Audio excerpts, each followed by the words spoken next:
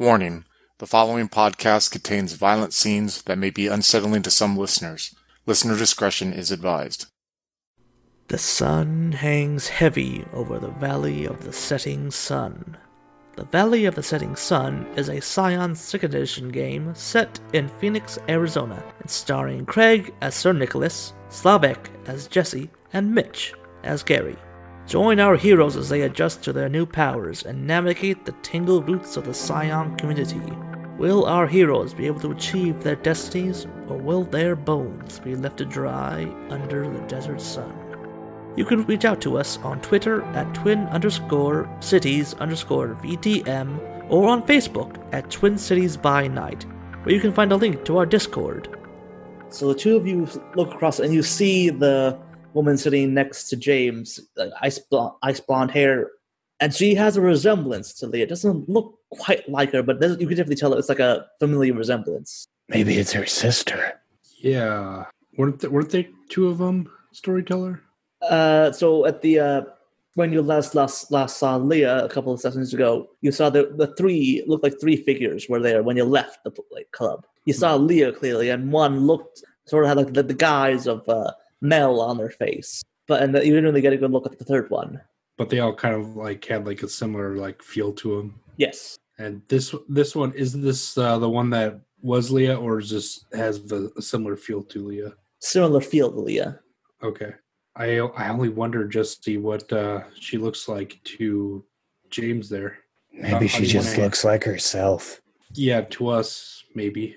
Well, I mean, if he's here, does that mean he's like a Scion or like magician or something? Or did the guy just let him in? I don't know. You'd think Scions would know how to function with these sort of encounters, but then again, there's us, so... Hey now, we're doing perfectly fine and good work. Yeah, so how do we want to play this then? And like, we're probably shouting this conversation to each other, being just this close with all the music going. It's not like anyone will hear it. So. Yeah. So how do you want to play it then? Do we just want to grab them, or do we want to... Let's buy them a drink and just talk to them. I don't know. Honestly, Nick, you're probably better at this than I am. When I try these sort of things, it usually ends up in a fight. Yeah, I guess. And Nick is kind of just thinking about like how he's probably not as good as Jesse thinks about in this sort of situation, because he felt flat on his butt last time he encountered one of these Fae things. All right. Do they have drinks in front of them?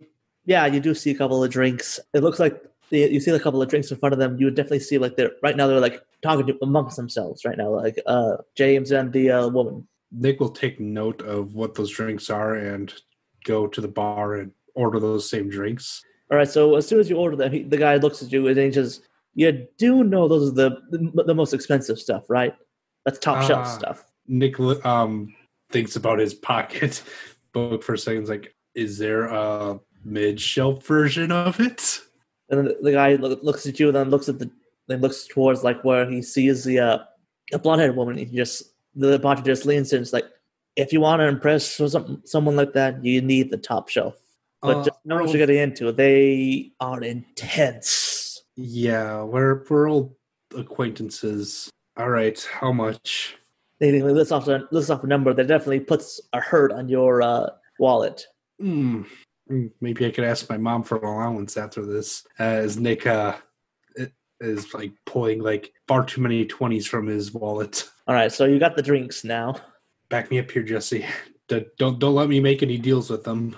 All right, but I can't promise anything if they join my fight club. Oh God! I gotta run a game. It's just all about Jesse's Fight Club. Oh my God! All right, it'll be Jesse trying everyone not to kill themselves before the Fight Club actually starts. All right, so the two of you, you walk off to the corner booth, I guess. I was thinking of just walking right up to him. Yeah, they're in a corner booth. That's what I meant. Hey. And actually, as you get close to them, you notice like the sound. It's like what we experienced back at the club with Leah, like the sound, everything sort of seems to fade a bit. Like it's almost like there's a wall between you and the noise. Oh, my ears probably pop a little bit, which is probably an interesting sensation considering how loud it was.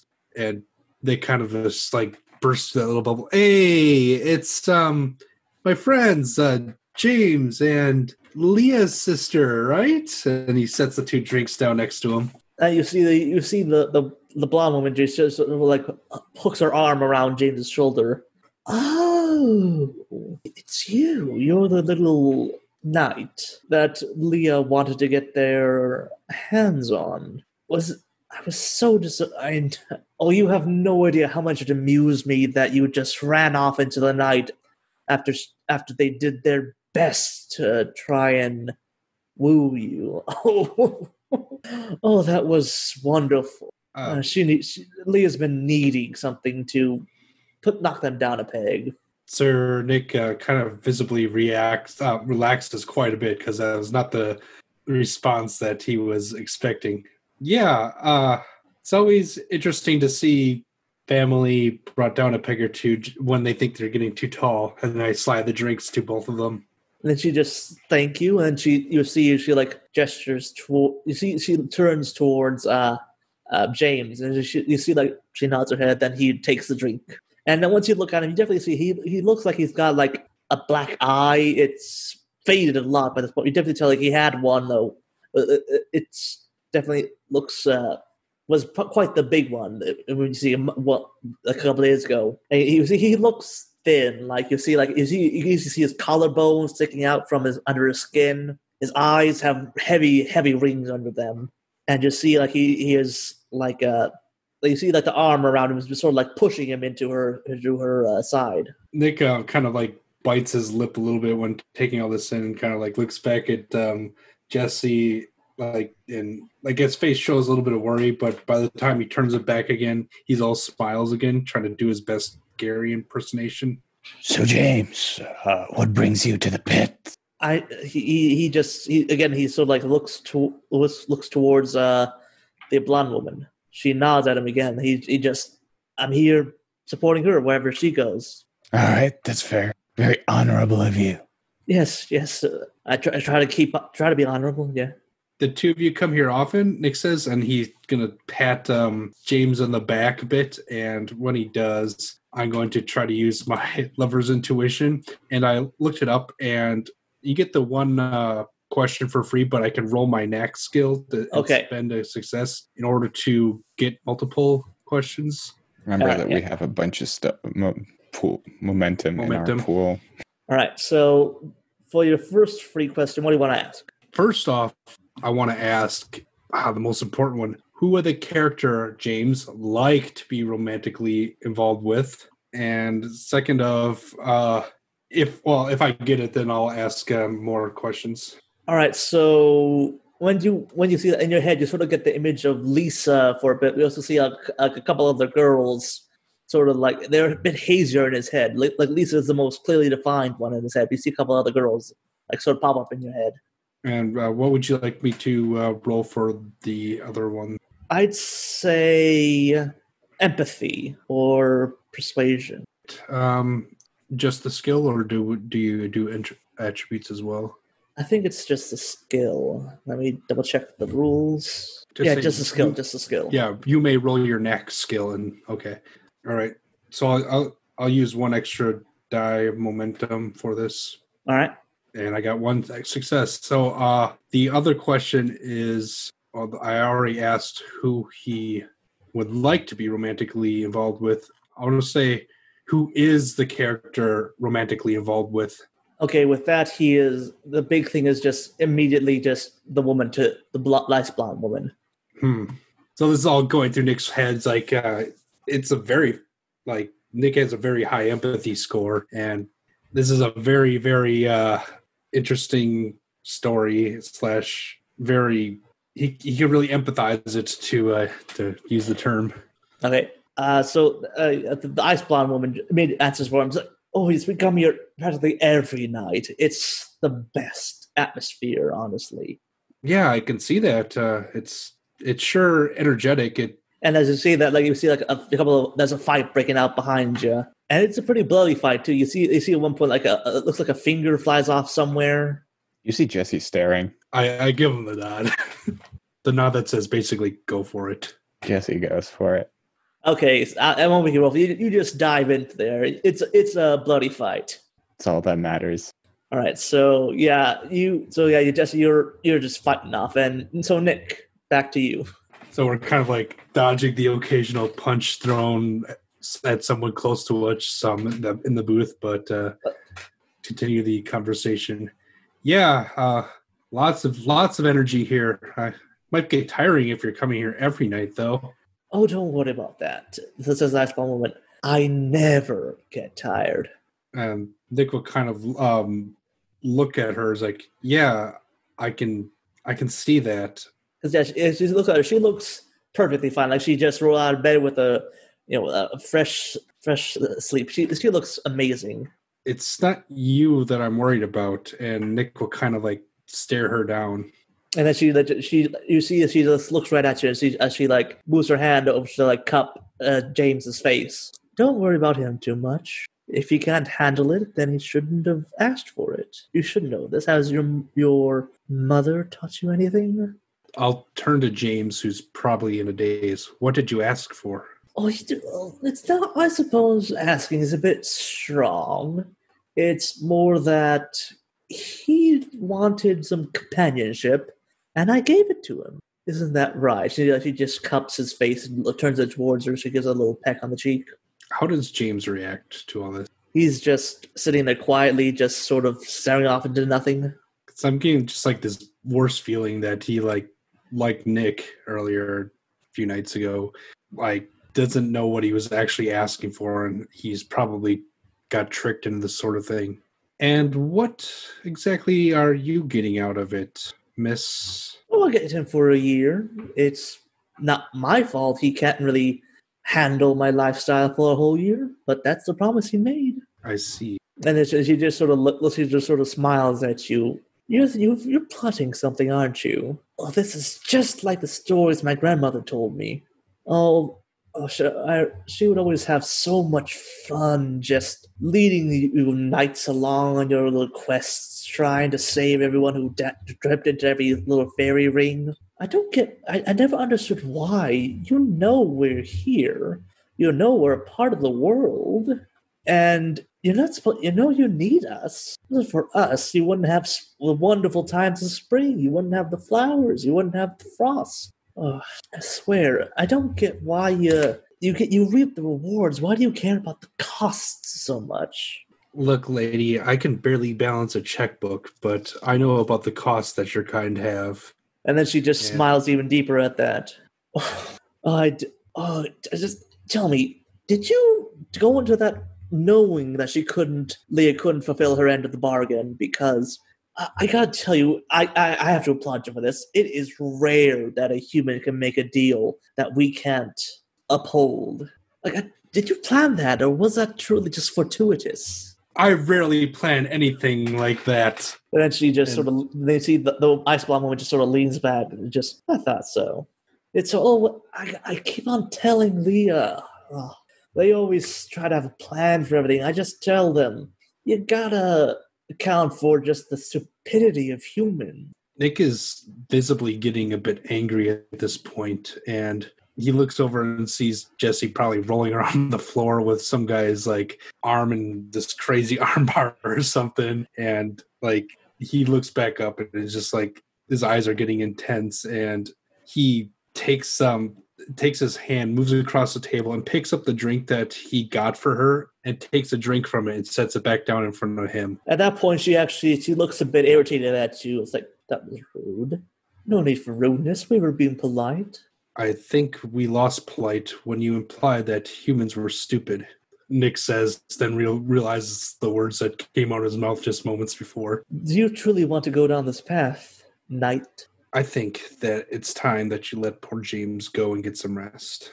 Okay. And what would you give for me to exchange for this? I'd allow you the same courtesy of taking a rest when you thought you needed it. I told you already, I don't get tired. I'm sure my friends and I can tire you out. Jesse, All right. Yeah. Our little Fae friend here doesn't think that she can get tired. All right, lady. Boy, do I have the organization for you.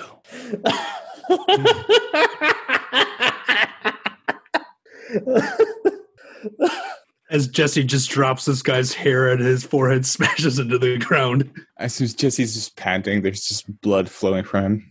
Okay, so I have this idea, and it's going to happen soon, right after we deal with this big thing. It's going to happen right after the Thunderbird migration. We're going to get a bunch of supernatural folks, right, with all their ancient grudges and everything. And then we're going to fight. It's going to be a tournament. It's going to be big. And it's going to be for personal glory only. Okay. Now, I don't know if you want to join personally or if you want to, like, I don't know, send in a champion. That's fine. But I already have Arthurian Knights, two Athenion, people from the Northern Pantheon. And all these folks are going to be there. And it's going to be glorious. They're going to sing songs about it. Ooh, champion, you say? And then she turns to James. What do you think, James? Think about being my champion. Go out and win me glories. I could give you my favor, and you could be like a little knight in a tourney, doing it for the favor of his beloved princess. At that point, you see James sort of snap out of his daze. He just that'd be great. Yeah, that sounds great. Yes, but unfortunately, your mistress is already engaged herself, for I call you out at said tournament, and I'm going to invoke my call-out ability on her. Ah, yes. So, well, for those listening, since Sir Nick, we sort of made a homebrew, I guess, pantheon for him. So, for his thing is that he can call out one person in a one-on-one, either for a one-on-one, like a meeting or a duel or whatever. So, you're calling her out to basically face you in the tourney. Yeah, basically, I want her to basically leave James alone and let him finally get some rest. And it kind of would be the same deal. He's kind of offering in kind of a way, weird mystical way, that he take on his debt or something if he loses. But yeah. And at that point, you definitely see she gets mad at that. You definitely her face still looks pretty, but it's a much more inhuman edge comes to it. And it's just see her lips come back on a snarl, and she says, "Fine. You want to play it like that, knight? Fine. But know this. Well, when we do meet, I promise you will regret it. Understand? And unlike Leah, I don't particularly care if it's just you I hurt or the ones around you. I mean, when you break someone's arm, it doesn't really matter whose arm it is, as long as the sound is satisfying either way. Got it? I think my friend and I would both agree it very matters which arm it is you break. So, for the time being, leave James alone. Fine. I'll see you at your tourney. When is this tourney? I looked at Jesse. At this point, you definitely tell, I'll just say this right now, you know that if it's not something really soon, she's going to run poor James is even more ragged than he already is. Yeah, I'm just gonna... 2 days. No, wait. When are we fighting the guy? How much time has passed? It's, that you have, I have to put it so it's before that. So basically, yeah, you have tomorrow, essentially. Okay, so, yeah, tomorrow evening at dusk. Excellent. I'll be there. Now, I sure hope you know what you're doing, Nick. At that point, you see the blonde woman just get up and just sort of drag James with her. She's like, "Good night. Yeah. Please get some tournament. rest, and I promise you, our match will be one to remember." Then she just stalks out with James dragging behind her. Nick, are you allowed to hit girls? I don't think that's really a girl. Jesse sort of looks with a quizzical look on his face. I mean, she, I guess, can take over whatever form she wants to take. It's a bit more fluid in the Fae world. Okay. Well, not my pantheon, so not really my business. So, I really, really wish that, I could have fought her. But I understand that this is personal for you, kind of. Yeah. I'm gonna make some I calls. really Get wish you could have everyone fought ready. her too. That's a good one. And so, yeah, actually, as soon as you sort of, as soon as she leaves the bubble that was quiet, that was sort of holding the sound back, sort of bursts, and then it's just loud again. I'll push the other really expensive drink that I bought for James over to Jesse. I guess we shouldn't let these go to waste. Yeah. And you see Jesse just messaging people about the tournament or like the Fight Club thing. I know if he's not sure if he's going to call it a tournament or like a fight club at this point. It's just like a spur of the moment thing. So Fight Club, Tournament of Champions. Yeah, and speaking of which, as you're doing your drinks, then you'll see one of the guys you fought with. He's got dark blue skin, sort of looks a bit mummified-ish. Then he just sort of comes up to you and just says, "Giant, Frost Giant, you fight good." And you did as well, my friend. If you want to have a sanctioned fight tomorrow at dusk with some very interesting people. And I write in Sir Nick's castle's address because I assume that's where it's going to take place, like in the courtyard, because that's just the proper place to have a tournament. All right. I guess given short notice.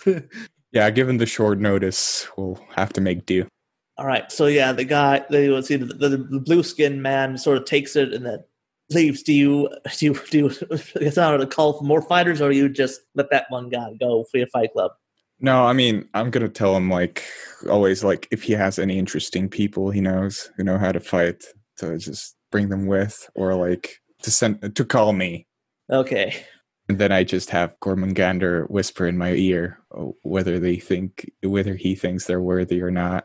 All right. So yeah, with that, I'm going to say the word starts to spread around the bar, around the pit. So yeah, people various things just sort of come up to you and just start talking to you about whether or not they want to join in the fight club. I love this.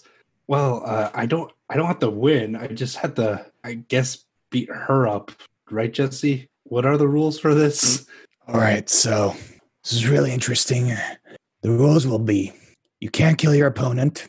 You have to make sure your opponent surrenders. Okay? If you knock your opponent unconscious, if you kill him, if you do anything else, you lose. You have to make him surrender. Any means are allowed. Magic, combat, whatever. There'll be a designated area, which will be your courtyard. I gotta get someone to mow the lawn. Oh wait, actually, it's Arizona. We don't do that. Yeah, no, you don't have a lawn. You have rocks and some shrubs. We gotta order some more peat gravel. All right. You know what I really hate, Nick? Since it's so short notice, and I'll have to do all the organizing, I won't be able to fight. I'm sure we can work something out. I won't be able to fight, Nick. What if, do we know anyone who's good at event planning?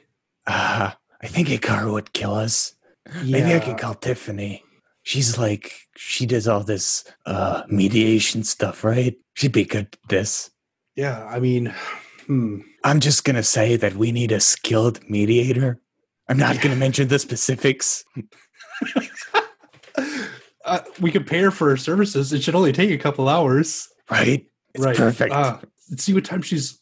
Oh, yeah, leave her a message. See what time she's open tomorrow night and see if she does house calls. Yeah, Jesse does write her for right, a group therapy. He writes a group therapy session. All right. So do you leave her a message, or are you just going to call it directly? I assume it's just going to go to voicemail once she sees that Jesse is calling. That's correct. Yeah. We might have to charge a small entry fee to cover her fee. Yeah, I'm sure that won't be a problem. Money or favors, either are good. But you hear Gormangander, boss, what about the prize to the winner? Prize? Well, besides the glory, of course. Maybe we can find that Chupacabra thing. Or trying to think what's valuable that's not a piece of Excalibur. What's valuable to a fighter, of course, is to fight someone important. I can ask my mom if she can arrange a fight with like a real ice giant for the winner. I'm gonna do that. I'm going to get on my bike, and I hope I'm going to make it in time. You have fun, Nick. I have to go. Okay. And Although technically, I guess Jesse could hop into the world tree and send a message through the squirrel. that's actually probably way closer. That's only That would be small. much easier than. Well, it's only a 2-hour drive. That's fair enough. I guess personal is better in this case. Jesse will just go. And I guess he'll sleep during the day and wake up near dusk. All right, Nick so has to go back and tell all his retainers that, hey, they got prep the grounds for a fight club tomorrow night. Just call it a tournament since it's in a castle. that's probably what he's gonna do. all right, so Nick, you head back to get the castle ready for a tourney, and so Jesse, you drive off in the night to meet your mother. So it's the middle of the night by the time you finally reach the mountain that you saw her last. So Jesse hops off his bike and he almost like runs straight towards the mountain. Like once he's there, just sprints. All right. Mom. And you cross when higher up the mountain you get the frostier and snowier it gets until you reach like the cave where you saw her last time, and then you see her like she emerges from the cave. Yes, I'm gonna need a favor from you, right? Could you arrange a fight with an ice giant? I suppose. Doesn't that? For you I could definitely introduce you. It's a useful way to introduce you to the others. So I don't know. I do have some friendly eaters, but a lot of them consider me less favorably after my marriage to one of the Acer. Right. Well, so the situation's like this. There's going to be a giant festival dedicated to combat that I'm organizing, and I want the winner to have the opportunity to fight a giant. Right? It's not to the death or anything, but yeah, that's what I need. All right, a giant not fighting to the death. Well, if it was fight to the death, I could just tell you some of the. I know a lot of giants who wouldn't really mind seeing die. All right, I must admit, son, of all the favors I thought you might ask of me, this is not one of them. I applaud you for surprising me. Yeah, I'll take that as a compliment of not being so bound to fate or something. Good. So, strength, fire, courage. I know someone who will be. I do have a favor I'll be able to call in for this. Yes. In return, I will ask you for something. Well, yeah, I expected as much.